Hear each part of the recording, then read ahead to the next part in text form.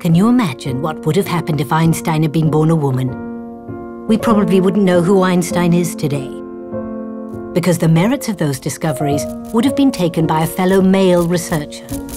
This phenomenon, known as the Matilda Effect in honor of Matilda Jocelyn Gage, who was the first activist to denounce it, highlights the injustice of systematically ignoring the findings of brilliant women scientists throughout history.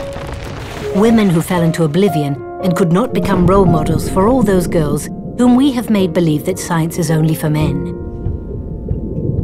This is logical if we consider that the female presence in educational materials barely reaches 7.6%, a statistic that perpetuates stereotypes and probably explains why only 28.5% of students that enroll in science degrees are women.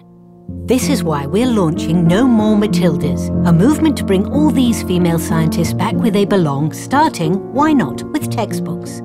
Because talent has no gender, and to ignore the one that could emerge in young girls who don't choose a science degree because they don't have mirrors in which to see themselves reflected is a cultural legacy that we should stop perpetuating. Join us, share, and help us inspire girls to know that if they want, they can.